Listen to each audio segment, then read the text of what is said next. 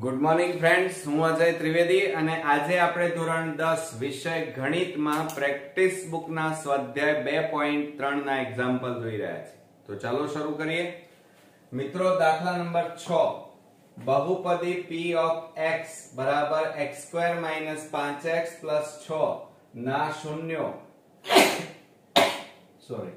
Alpha અને બીટાની કિંમત શોધ્યા વગર નીચેનાની કિંમત શોધો. અને એના ઉપરથી આપણે આ બધી કિંમતો શોધવાની છે. તો આપણે અહીંયા સૌપ્રથમ દાખલાની શરૂઆત કેવી રીતે કરીએ બરોબર ધ્યાન આપજો. આપણને બહુપદી p of x બરાબર x2 5x 6 આપેલા છે ને પ્રમાણિત સ્વરૂપ બહુપદીનું જે દ્વિઘાત બહુપદીનું પ્રમાણિત સ્વરૂપ સાથે સરખાવતા આની સાથે આપણે સરખાવીએ તો શું થાય? ax2 પ્રમાણિત સ્વરૂપ કયું છે? ax2 bx c બરાબર 0. તો એના ઉપરથી આપણને a મળે. a એટલે અહીંયા 1, b બરાબર -5 અને c બરાબર કેટલા છે? 6. તો આ રીતે આપણને a, b અને c ની કિંમતો મળી. હવે તમે રકમમાં જુઓ, આપણને આલ્ફા અને બીટા આપેલા છે, એટલે કે શૂન્યનો સરવાળો અને ગુણાકારના સૂત્રનો ઉપયોગ કરવાનો. હવે શૂન્યનો સરવાળો એટલે આલ્ફા પ્લસ બીટા બરાબર એનું સૂત્ર થાય -b/a બરાબર માઈનસ b એટલે કેટલા છે? જુઓ અહીંયા -5 અને a બરાબર 1, તો માઈનસ માઈનસ પ્લસ થઈ જાય એટલે કેટલા આવે? 5. હવે શું કે છે? આ શૂન્યનો સરવાળો લીધો. હવે શૂન્યનો ગુણાકાર એટલે આલ્ફા ઇન્ટુ બીટા કહેવાય, માટે c/a થાય એનું સૂત્ર. અને c બરાબર 6 અને છેદમાં કેટલા આયા? 1 બરાબર 6 મળે. એટલે આ સરવાળો 5 ગુણાકાર 6 મળ્યો. ક્લિયર? ચાલો હવે એના ઉપરથી આપણે બધી કિંમતો આપણે શોધી કાઢીએ. તો સૌપ્રથમ ધ્યાન આપજો મિત્રો, હવે આપણે સૌપ્રથમ શું લઈશું? તો પહેલા નંબરમાં alpha upon beta plus beta upon alpha, આ રીતે આપ્યું છે આ પહેલી રકમ. હવે જુઓ, છેદ સરખા નથી એટલે લસા લેવો પડે. તો આલ્ફા ઇન્ટુ બીટા લસા આવ્યો. તો બીટા બીટા ઉડી જાય એટલે આલ્ફા ગુણ્યા આલ્ફા એટલે alpha square plus alpha alpha ઉડી જાય એટલે બીટા ગુણ્યા બીટા એટલે બીટા સ્ક્વેર લખાય. હવે આને પૂર્ણ વર્ગની રીતે લખવું હોય, જુઓ સમજો જરા. a પ્લસ b કૌંસ બાર વર્ગ, તો એનું વિસ્તરણ શું થાય? a² plus 2ab plus b square બરોબર. તો અહીંયા શું લખાય? Alpha square plus 2 alpha into beta plus beta square, એટલે આલ્ફા પ્લસ બીટા કૌંસ બાર વર્ગ નું વિસ્તરણ આ રીતે થાય. હવે તમે ચેક કરો, આલ્ફા સ્ક્વેર બીટા સ્ક્વેર આ આપેલું છે, પણ શું નથી તમારી પાસે? 2 આલ્ફા ઇન્ટુ બીટા નથી, તો એ તમારે બાદ કરવું પડે. તો આને કૌંસમાં લખી કાઢો, આલ્ફા પ્લસ બીટા કૌંસ બાર વર્ગ, અને જે પદ ના હોય એ બાદ કરવાનું, -2 આલ્ફા ઇન્ટુ બીટા. તો હવે મિત્રો નીચે શું આવ્યું? આલ્ફા ઇન્ટુ બીટા બરોબર. આ ખાસ ધ્યાન આપજો. આને પૂર્ણ વર્ગ બનાવવા માટે આપણે વચ્ચે શું ઉમેર્યું? 2. જુઓ, આ હતું, આ ઉમેર્યું એટલે એટલું તમારે શું કરવું પડે? બાદ કરવું પડે. 2 આલ્ફા ઇન્ટુ બીટા. તો આટલો ભાગ તમારો પૂર્ણ વર્ગ તૈયાર થયો બરોબર. તો એની જગ્યાએ કૌંસ વાળું પદ લખ્યું, આ લખ્યું. અને પાછળ કેટલા બાકી રહ્યા? -2 આલ્ફા ઇન્ટુ બીટા. ક્લિયર? હવે જો આલ્ફા પ્લસ બીટા, તો અહીંયા કેટલા છે આપણી પાસે? 5. તો 5 નો વર્ગ -2 કૌંસમાં આલ્ફા ઇન્ટુ બીટા કેટલા છે? 6 છેદમાં આલ્ફા ઇન્ટુ બીટા એટલે 6. 5 નો વર્ગ 25 -6 દુ 12 અને છેદમાં 6 બરાબર 25 માંથી 12 જાય તો મિત્રો કેટલા રહે 13/6 એટલે પહેલો જવાબ આપણને મળી ગયો 13/6. હવે આપણે બીજો દાખલો ગણીએ તો બીજામાં આપણને શું કીધું છે જુઓ alpha square plus beta square. હવે તમે અહીંયા ચેક કરો, મેં હમણાં જ તમને શીખવાડ્યું છે, જોયું કે આપણી પાસે આલ્ફા સ્ક્વેર બીટા સ્ક્વેર છે, એને પૂર્ણ વર્ગ બનાવવું હોય તો આટલા ઉમેરવા પડે. તો આપણે અહીંયા લખીએ alpha square plus 2 alpha into beta plus beta square. આ વધારાનું ઉમેર્યું, એ ઉમેરાય નહીં તો એટલા બાદ કરવાના, તો માઈનસ 2 આલ્ફા ઇન્ટુ બીટા. તો આટલો ભાગ પૂર્ણ વર્ગ થયો તો એની જગ્યાએ આ રીતે લખાય આલ્ફા પ્લસ બીટા કૌંસ બાર વર્ગ માઈનસ 2 આલ્ફા ઇન્ટુ બીટા. હવે જુઓ આની જગ્યાએ કેટલા છે, જુઓ આ રહ્યા, એની કિંમત કેટલી આપી છે 5, તો 5 નો વર્ગ અને માઈનસ 2 આલ્ફા ઇન્ટુ બીટા એટલે 6, તો 5 નો વર્ગ 25 અને માઈનસ 6 દુ 12, બે ની બાદબાકી કરો તો કેટલા મળે 13 મળે. તો આ રીતે આપણો બીજો એક્ઝામ્પલ અહીંયા મિત્રો પૂરો થયો. હવે ત્રીજા એક્ઝામ્પલ ઘન વાળું પદ આવ્યું. હવે મિત્રો આપણી પાસે જગ્યા નથી એટલે આટલો ભાગ ભૂસી નાખીએ, આની હવે જરૂર નથી. ચાલો હવે તમે ધ્યાન આપજો કે ત્રીજા નંબરમાં આપણને શું આપ્યું છે આલ્ફા નો ઘન પ્લસ બીટા નો ઘન, આ રીતે આપ્યું છે, બરોબર. તો હવે આપણે શું કરી નાખીએ, હવે આને પૂર્ણ વર્ગ બનાવવું છે. શું બનાવવું છે મિત્રો, પૂર્ણ વર્ગ આપણે બનાવવાનું છે. તો આને કેવી રીતે લખાય, આલ્ફા નો ઘન પ્લસ બીટા નો ઘન પ્લસ, હવે જુઓ આપણું સૂત્ર છે અને સૂત્ર તમને આવડતું હોવું જોઈએ, 3 alpha plus beta into alpha into beta થાય. શું થાય મિત્રો, આલ્ફા ઇન્ટુ બીટા.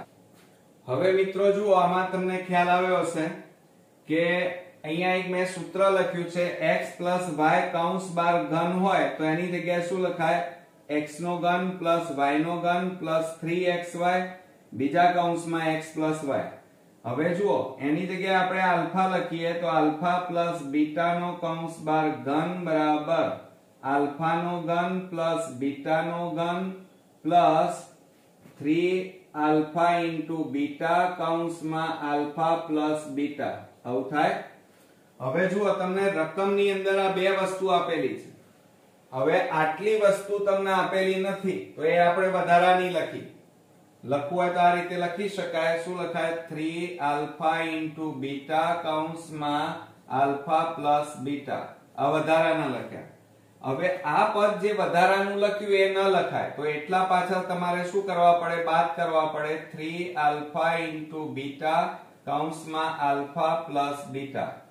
હવે આટલું આખું પદ છે ને એ પૂર્ણ ઘન પદાવલી થઈ એમ કહેવાય, એટલે એની જગ્યાએ આ લખાય.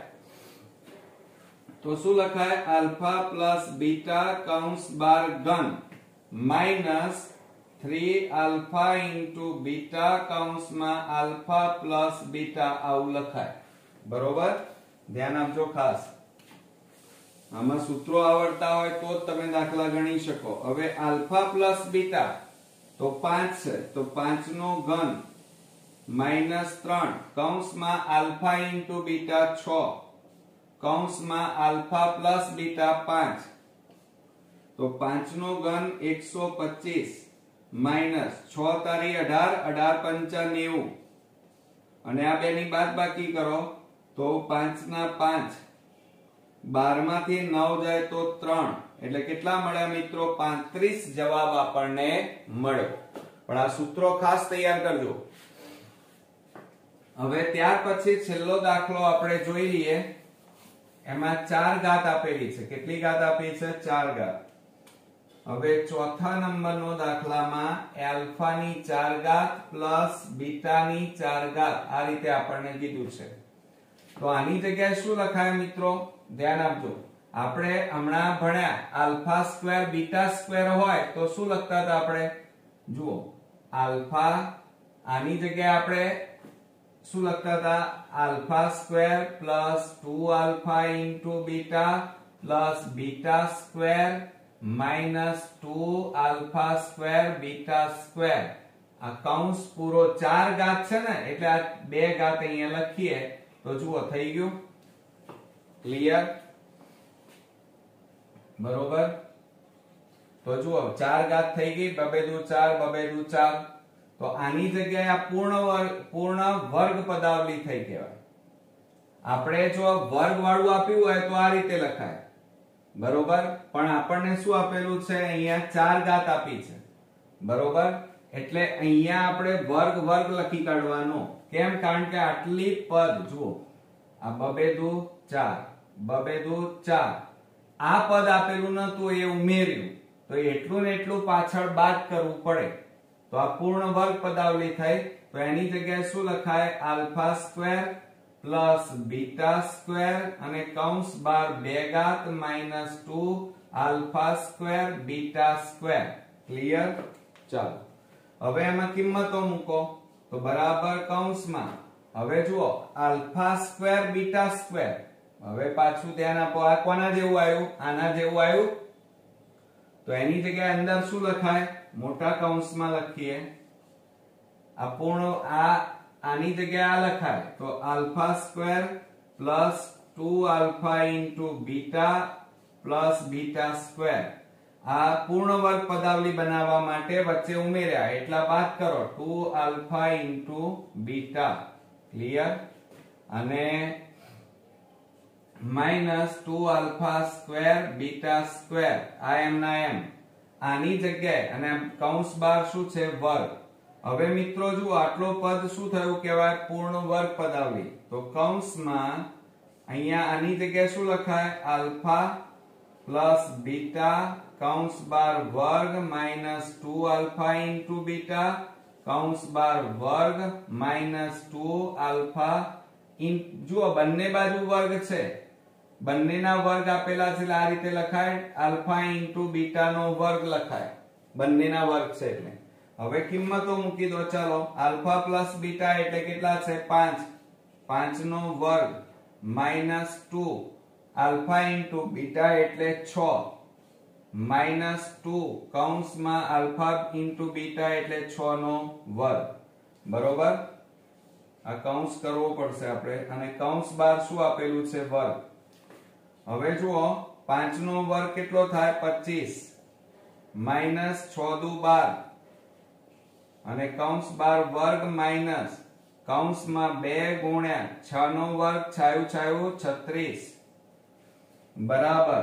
હવે ધ્યાન આપજો 25 માંથી 12 જાય તો 13 રહે તો 13 નો વર્ગ માઇનસ 36 દુ 72 13 નો વર્ગ કરીએ તો 13 કેટલા થાય 169 અને ઓછા 72 બરોબર કેટલા થાય 72. હવે 169 માંથી 72 બાદ કરો 9 માંથી 2 જાય તો 7 16 માંથી 7 જાય તો 9 તો કેટલો જવાબ આવ્યો મિત્રો 97. તો આ ધ્યાન રાખવાનું. ફરીથી તમને અહીંયા શીખવાડું છું ધ્યાન આપો બરોબર કે a પ્લસ b કૌંસ બાર વર્ગ એનું વિસ્તરણ શું થાય a square plus 2ab plus b square. આ આપેલું હોય તો લખાય બરોબર. આ પદ આપેલું ના હોય તો એટલું પાછળ શું કરવું પડે બાદ કરવું પડે તો આપણે આ રીતે લખી શકીએ. અને ઘનની અંદર પણ જુઓ કે આ આપેલા છે 3 આલ્ફા નો ઘન બીટા નો ઘન આપેલા છે આ પદ નથી આપેલું તો આ પદ લખો પણ એટલું ને એટલું પાછળ બાદ કરવું પડે. ક્લિયર? તો મિત્રો આ એક્ઝામ્પલ આખો 2 વાર 3 વાર ધ્યાનથી જોઈ લેજો અને જાતે પ્રેક્ટિસ કરશો તો ચોક્કસથી મિત્રો આવડી જશે. તો નેક્સ્ટ વિડીયોમાં નવા એક્ઝામ્પલ સાથે ફરી મળીએ. ત્યાં સુધી ગુડ નાઇટ ફ્રેન્ડ્સ.